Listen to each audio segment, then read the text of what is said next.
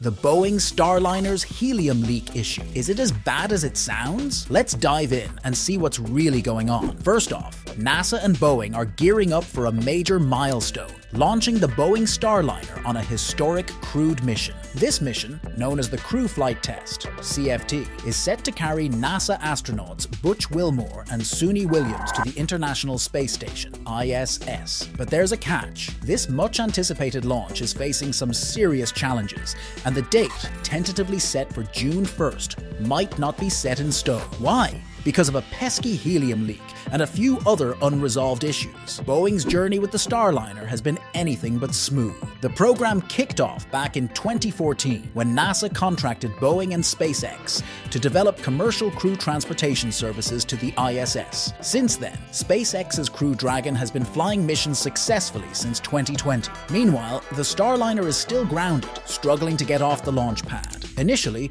Boeing expected to start crewed flights by 2017, but that goal has proven elusive. Let's rewind a bit to understand the Starliner has traveled. In 2019, the Starliner's uncrewed test flight didn't go as planned. A software glitch prevented it from reaching the ISS. Fast forward to 2022, and Boeing finally had a successful uncrewed test after a series of extensive fixes. So you might think the worst was behind them. Not quite. Enter the latest hurdle, a helium leak discovered after routine testing. Now, you might be wondering, why is a helium leak such a big deal? Helium is crucial for pressurizing the Starliner's propulsion system. A leak here isn't just a minor hiccup, it's a potential showstopper. Ensuring the integrity of these systems is critical for the safety of the astronauts and the success of the mission. Boeing is no stranger to setbacks with the Starliner. Each issue has required meticulous troubleshooting and fixes. The recent helium leak is another bump in this long, winding road. And it's not just about patching a leak. The team needs to ensure that every part of the spacecraft is mission ready.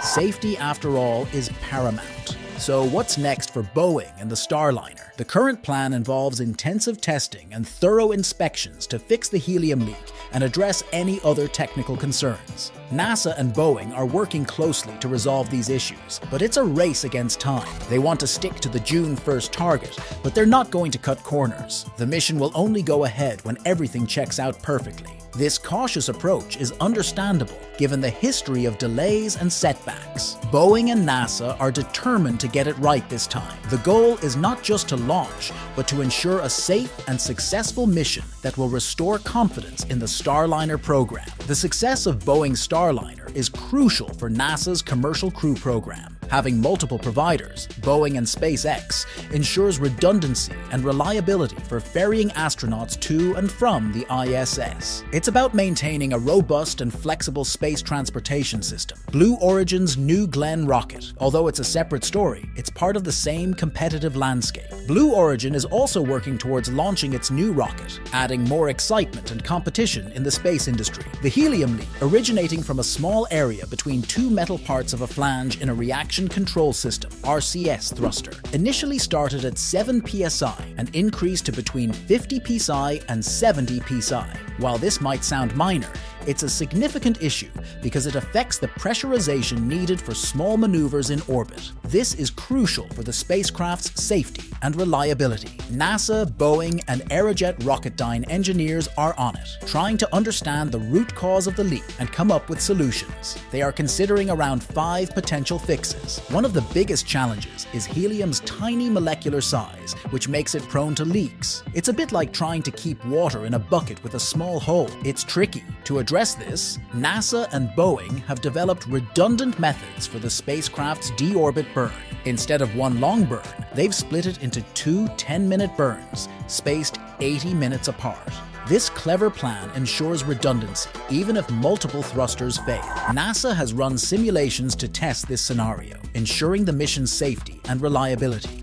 A Delta Flight Readiness review is set for May 29th to evaluate the Starliner's readiness, especially focusing on the human certification adjustments necessitated by the leak. This review is critical for deciding whether the launch can proceed on June 1st or if more delays are needed. NASA and Boeing will update the public on May 30th about the outcomes of these assessments and any adjustments to the launch schedule. The June 1st launch date is not set in stone. Backup dates include June 2nd, June 5th, and June 6th, among other early summer dates. While Starliner's stability can extend beyond these dates, the Atlas V rocket components have parts expiring in June and July, adding pressure to avoid prolonged delays. Plus, the ISS schedule needs careful coordination, as Starliner can only dock at a specific port on the Harmony module, which must be available and not occupied by other spacecraft like SpaceX's. Now, you might be wondering why this helium leak is causing such a fuss. It's because space missions demand absolute precision and reliability. Even minor issues can escalate into major problems in the harsh environment of space. NASA and Boeing are leaving no stone unturned to ensure the Starliner is fully prepped for its mission.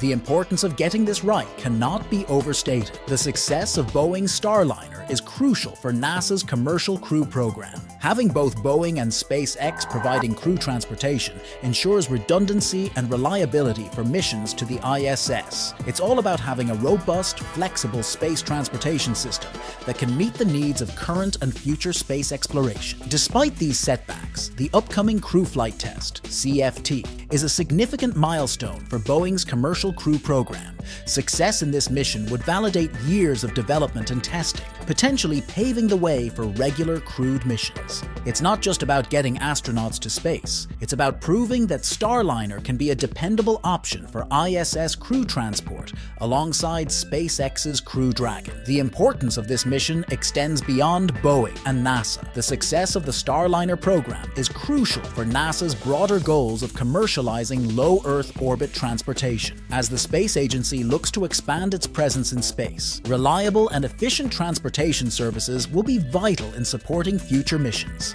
Boeing has poured extensive resources into developing the Starliner, conducting rigorous testing and validation. This includes a series of abort tests and uncrewed flights. The spacecraft is designed to carry up to 7 astronauts and is equipped with advanced life support systems, navigation, and communication equipment. The crew flight test will demonstrate Starliner's ability to safely transport astronauts to and from the ISS, marking a crucial step toward its certification. The Starliner program has faced significant challenges, including the loss of a spacecraft during a ground test in 2019. Each setback has been a learning opportunity, prompting Boeing to implement corrective actions to enhance the safety and reliability of the spacecraft. The recent helium leak, discovered after routine testing, is another obstacle to overcome. This leak, originating from a small area between 2 metal parts of a flange in a reaction control system, RCS thruster, is more than a minor inconvenience. It affects the pressurization necessary for small maneuvers in orbit, which is critical for the spacecraft's operation. NASA, Boeing, and Aerojet Rocketdyne engineers are working tirelessly to understand the cause of the leak and devise solutions. They are evaluating around 5 potential fixes,